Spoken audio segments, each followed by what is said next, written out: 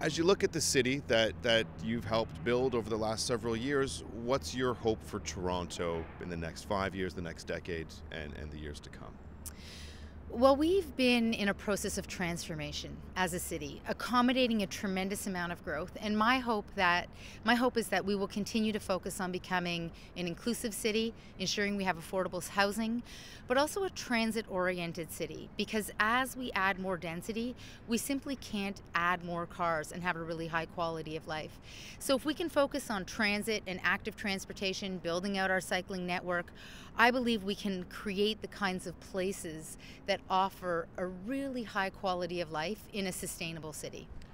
Lots of debate about why you're leaving, what you're going to do when you leave. We'll put it out on the table right now. Are you running for mayor? I am not running for mayor. What's your thoughts on our current mayor and the administration in place right now? Well, our mayor has been a pleasure to work with.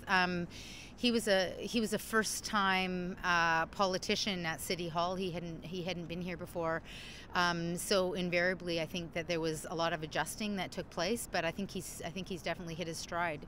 You're getting set to have your exit meeting with him right after our interview here. I am. What were if there were challenges for you, not necessarily just with the mayor or with the mayor at all, but being a city planner and working within the confines of a government and trying to achieve the goals you want? What were some of the challenges you found as you ventured through this tenure? Well, one of the tensions of being a public servant, I think, and in the civil service is that particularly as a planner, our goal is to serve the public interest and to take a very, very long view. And of course, that's not how political cycles work. Political cycles are pretty short. The term is 4 years, but there's a year of adjusting, then there's another year of politicking, which really only gives you a sweet spot of about 2 years to just get stuff done. And I really I was brought in by Peter Milchin, who's now the Minister of Housing, with a change agenda. The goal was for me to really focus on how I could flip the apple cart and just do things in a very different way. And he was very instrumental in giving me a lot of leeway in order to do that. But that tension between the political and the long-term public interest is it's a pretty tricky thing. It's a pretty tricky thing to manage. It's essential to manage it. It's essential to have a strong bureaucracy who is always taking the long view and thinking about the long-term public interest. But those two things do bump up against each other. If you had to pick something which you were most proud of during your time as city planner of the city of Toronto, what would it be?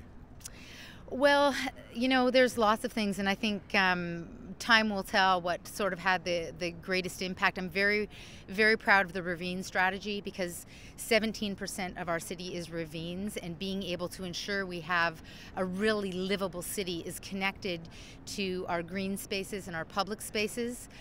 We have a transit network plan. I built the transit unit at the city. There wasn't one when I arrived.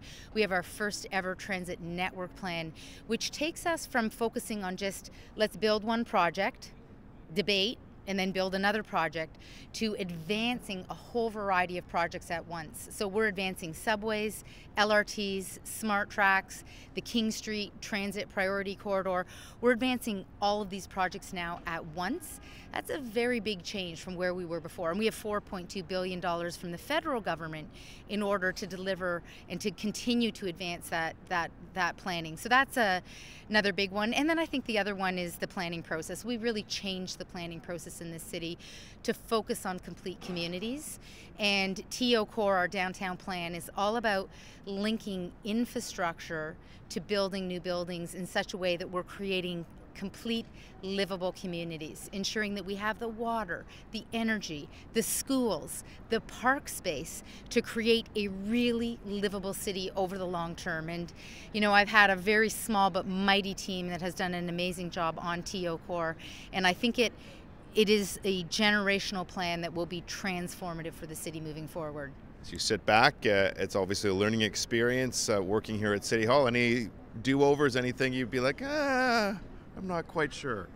I don't know. I think the biggest thing, I was pretty strategic. So if I felt like I couldn't make headway in a certain area, I didn't make it my top priority. I tried to read the will of council and the will of the mayor and advance the initiatives that I felt would get some traction with this council. I feel the pressure of the fact that we are increasingly becoming a less affordable city, and I see that as an incredible risk to the city that will just become more and more exclusive. Hey, I've got kids. I want my kids to live here. I'm worried that they won't be able to afford to live here. I've got nieces and nephews who are currently getting pushed out of the market.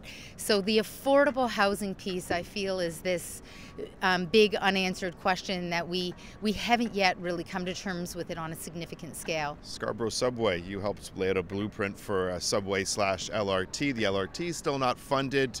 Any thoughts there, concerns there with how that went? Because I don't think you were necessarily a fan of the Scarborough Subway idea. Well, one of the challenges of being a bureaucrat is that you don't rule the world, you do what you're told. And I was told to implement a subway by City Council, and so I went away and figured out what would be a good transit solution for Scarborough, which is the Scarborough Transit Network Plan, which includes a variety of components. It includes Smart Track, it includes LRT, as well as the subway. Importantly, the Eglinton East LRT is advancing. We have funding from the federal government to continue the planning work to move that forward. So it's actually right on track. You don't usually have funding prior to having your alignment, your station locations, and your technical work done.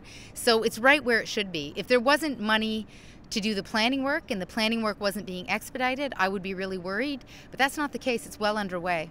In closing, if you had a word of advice for the incoming city planner for the City of Toronto, what would it be? I think it would be hold on to your hat. It's a wild, wild ride, and you've got to figure out how to enjoy it along the way. Thanks for your time, Jennifer. My pleasure. Cheers. Thank you. That was fun.